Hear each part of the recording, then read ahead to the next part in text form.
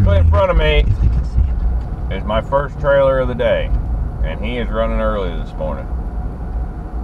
6:30. He was wanting to be there at 7, so guess we're gonna get in and get him loaded.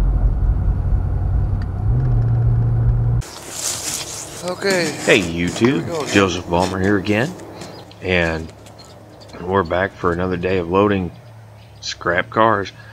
This was our second day, and we talked to the truck driver and to try and get an extra load out. Since we only got 2 the first day, we were going to start at 7 in the morning with the first load.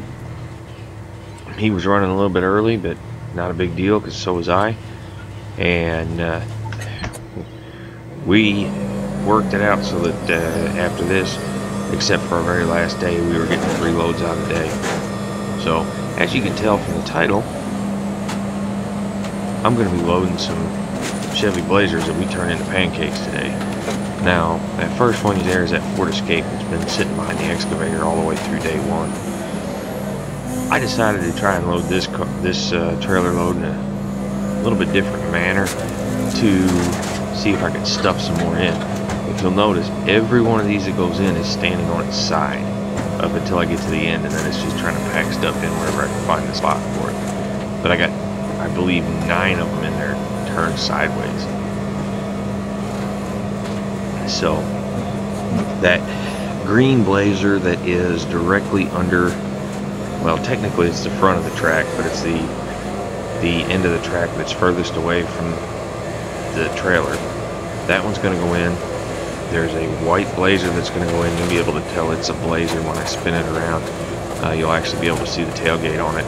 That green one, that one is so flat you can't tell what it is, but it didn't have an engine or transmission in it. That one we actually sold the engine and transmission out of.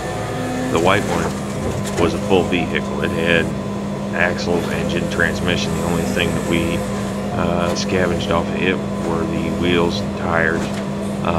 Tires weren't worth anything, but the aluminum wheels that were on it were worth more off the vehicle than on. And the rest of these, the Cavalier and a couple other cars that I've been tracking over top of go in. There's a Jeep that I smashed down that I actually end up tracking back and forth on for a while. It'll go in a later load, but I hope you guys enjoy the video. And I'm going to put some music on in the meantime and let you watch. Actually, the one I'm picking up now, I believe, is actually a red Oldsmobile Bravada, so it's basically a Blazer. But you can see that one was flat, and that one actually did have the engine and transmission still in it. That was a complete vehicle. But as you can see, it did take a little bit of work to get some of them in there sideways, but they did fit. That's 3 right there. So here's some music for you. Enjoy the video, guys. Thank you for watching.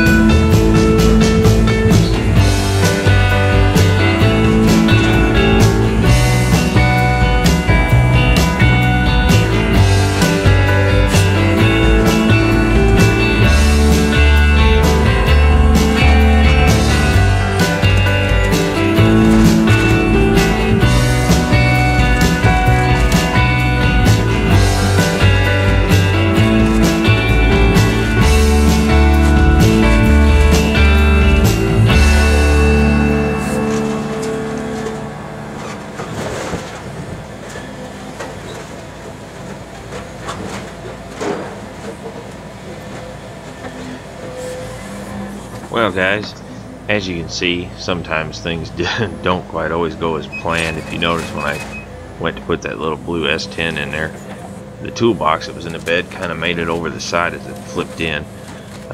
Thankfully, though, the rest of the truck went in alright, because that thing had a bed that was about, there were probably over 1,000 pounds of just random nuts and bolts and old hardware in the bed.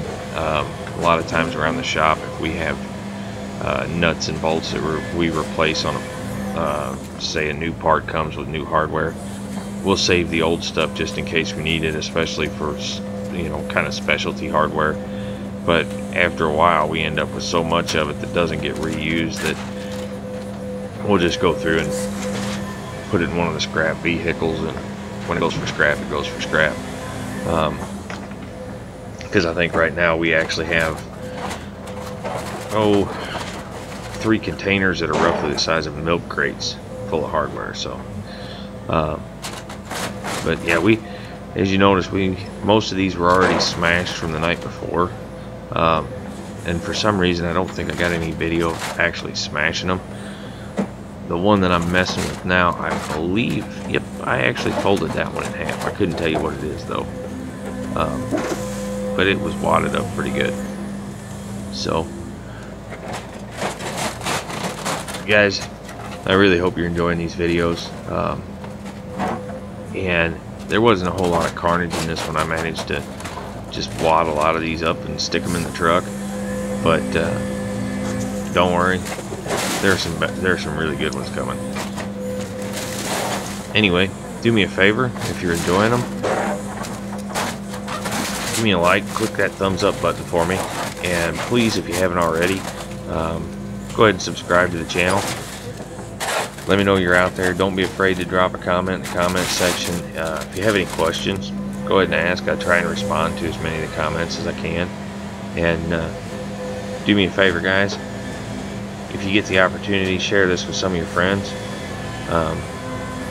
And yeah, I did get a little bit chastised for this one, because you can see where the excavator arm is right now. That part of the car was sticking up a little high, and I couldn't quite get it down low enough. I didn't realize it was too high, but apparently it was hanging up on top of his it was high enough that the driver could have gotten in trouble for the load being too tall. So thankfully he didn't. Everything was good, and I have to hand it to our driver. His name was Samir. He is an awesome driver. I mean, he was backing that trailer down a road that it would be tough to back a pickup truck and trailer down, and he was managing to get that 53-foot scrap trailer with a sleeper tractor down the road. And you know, I got to hand it to him. He did a great job. He was very patient with us while we got him loaded.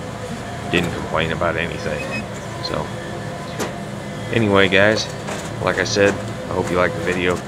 Don't be afraid to put comments down in the comment section. Let me know what you think. And guys, don't forget, don't be afraid to get out there and get your hands dirty, because you might just have fun doing it.